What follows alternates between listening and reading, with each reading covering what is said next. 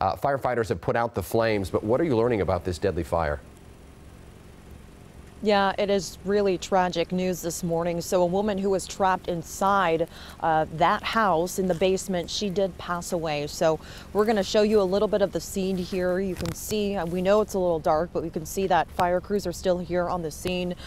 Police officers are here as well. So calls came in to 911 around 2 o'clock this morning. So a man was calling saying that his wife was trapped in the basement of their home. A fire started there in the basement. So police arrived to the scene pretty shortly after those calls came in. They did try to rescue that woman, but they couldn't get in the door to where she was. The handle was too hot. So fire crews then arrived within a couple of minutes, and they were able to pull this woman out into the backyard. They tried life-saving efforts, but unfortunately she did pass away. They're still trying to figure out the cause of this fire. It is under investigation at this time.